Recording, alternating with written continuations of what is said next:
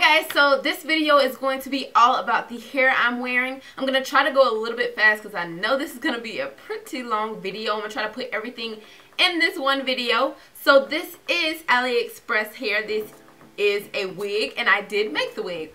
I got the Malaysian deep curly hair and the vendor is Moda, and I'm sure you guys probably have heard about them. I've seen a lot of videos on their hair.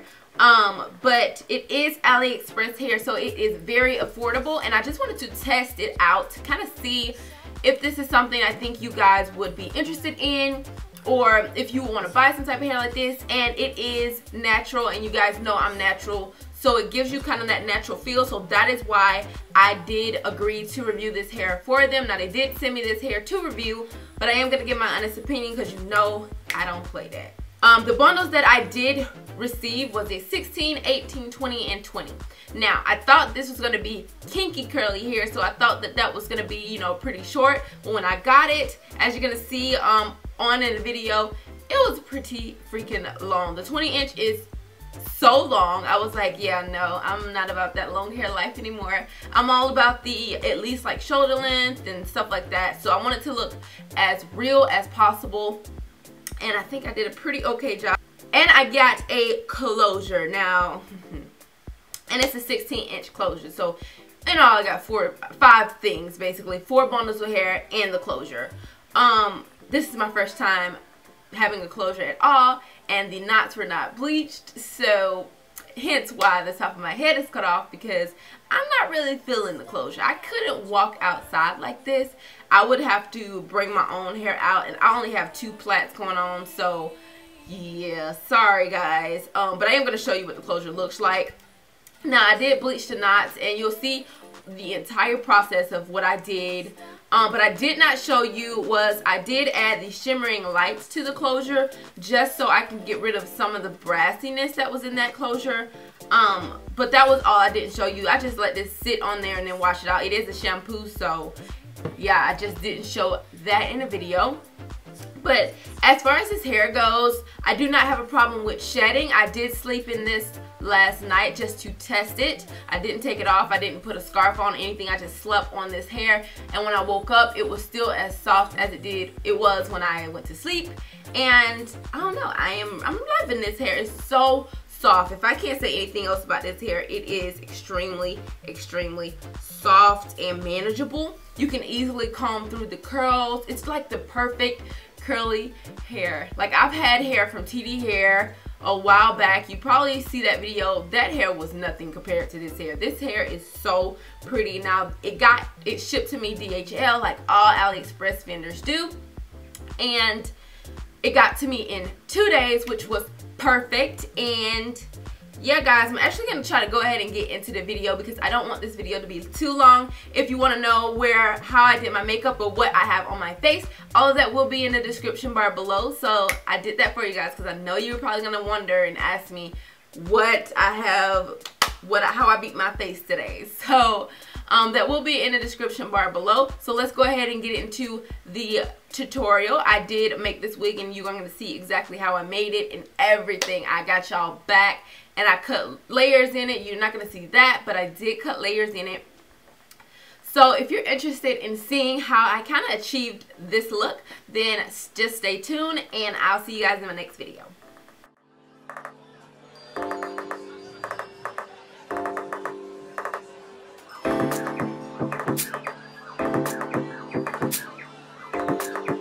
This is the closure and the bundles and the closures. Now I'm going to bleach the closure. I had some gloves, 30 volume developer bowl, and my kaleidoscopes in the blue pack. And I have the hair, of course. So I'm basically going to mix the developer and the bleach together. And you're going to want to get a nice paste. You want to get a really good non-runny thick type of paste so that it won't run onto your closure, but mine did because I kept it on for about 20 minutes. I only recommend you guys keeping this on for a good 7 to 8 minutes, and then you can go ahead and rinse the bleach off. Now, as you can see here, I'm just mixing it in and trying to make sure I have the perfect consistency, and it is perfect now. So I'm good. I'm gonna take a makeup sponge and I'm just gonna dot that.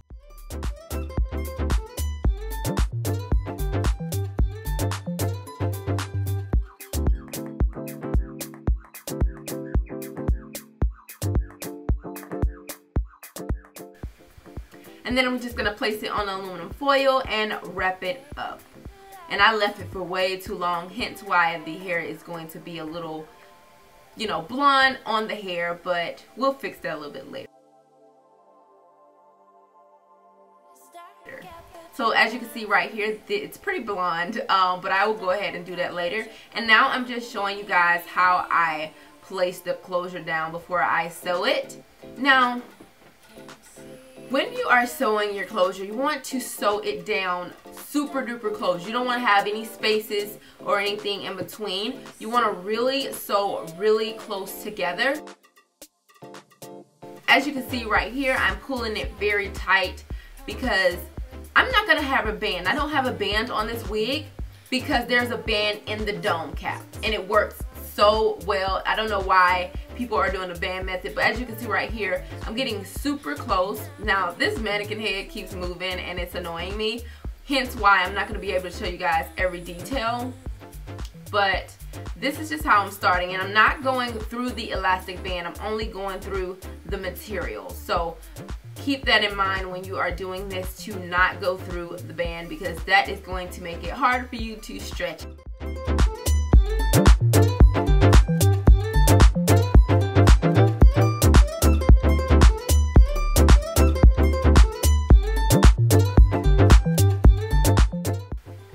So I'm just showing you the other side. I've already completed the other side. You don't want to just sew around. You want to do one side of the closure, and then you want to do the other side of the closure, and then you want to sew the back down. You don't want to just go around because it's just not going to be in the exact place that you wanted it to be. So yeah guys, keep that in mind as well.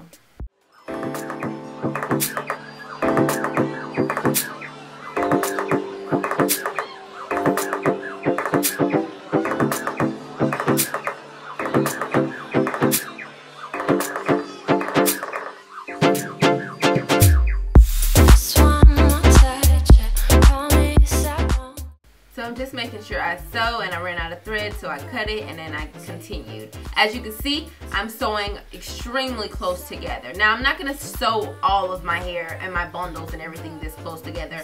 Only the closure is what you really need to be paying attention to and making sure it's close together. And as you can see, the back isn't sewn down yet. After I sew down that side, then I do sew down the back. And I'm not going to show you guys that because you've been watching me sew the closure for a long time. But I did go ahead and sew that as well. And I'm just showing you how close it looks. Look at that. It has to be super close. And then I sewed that down. Alright, so now I'm going to start in the back with my longest length. Now, some people like to double their wefts, and I do as well. You're going to see I do double my wefts, but not in the back. I don't want it to be really matted. The more hair that you have in the back area, the more matted it's going to be. So I recommend you starting off with single wefts in the back, and then if you want to do double, wait till your next bundle and then do double wefts. That is how I did this wig, and it turned out so great. So I do recommend that if you are wanting that fullness. You burn for me, and I can't see a thing. And again, make sure you are not going through the band. That will ruin the entire thing if you decide to go through the band. It won't stretch how you want it to, and it won't be as functional as you would like. So don't go through the band.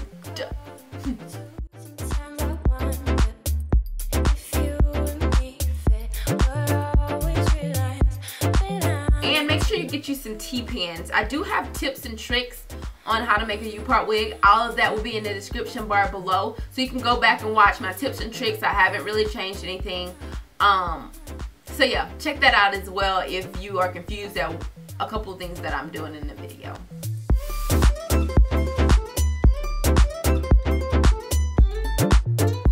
and I'm using the fold over method. So that just means that I'm not cutting my tracks before I start over. Even though it's a wig, I don't want a lot of shedding, so that is why I do it. And then again, I don't have time to cut it. I just don't feel like cutting it, so I don't do it.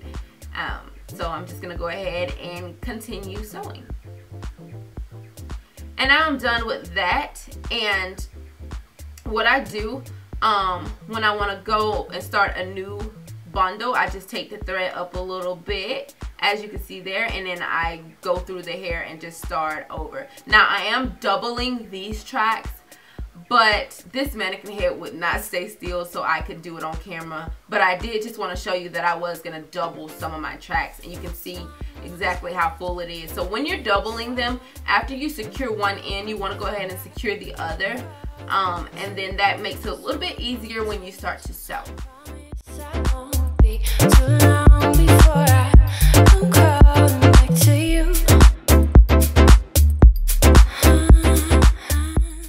Now I have completed the entire wig, and I'm just showing you guys exactly how it looks. The curl pattern is phenomenal. I freaking love it, and it's soft, guys. It's not hard at all, but I have completed it. As you can see, that closure is not what I want it to be, and it's still not what I want it to be.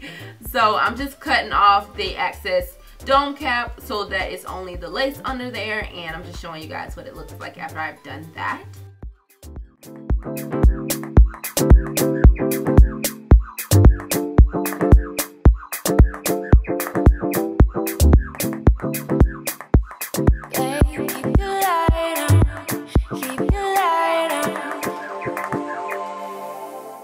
Yeah, I only put 2 braids in my hair, and I just pinned them up.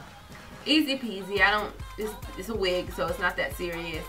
So now I'm just putting the wig on.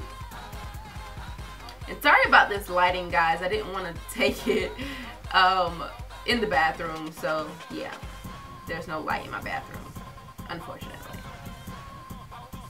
Alright, so I'm going to go ahead and cut it. What I'm going to do is just put some elastic bands on the ends wherever I want to cut it, and I'm singing. Don't even pay me any attention. But I'm just putting the rubber bands where I want to cut, because like I said, I don't like long hair.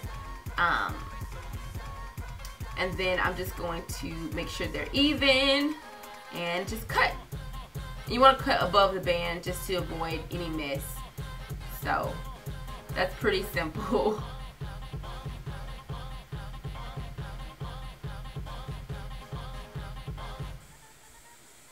And that's how it looks. And then I'm just going to throw some layers in it. I cut a lot more than I'm showing you guys, but I'm still cutting. So, you know, there's no need for me to just do that. And I'm not an experienced cutter, so don't take my word for it. But just cut yourself some layers because you really want it to look nice. And I was done. So, yep, just get my groove on. Hey. So, yeah, guys, I really hope you guys like this video.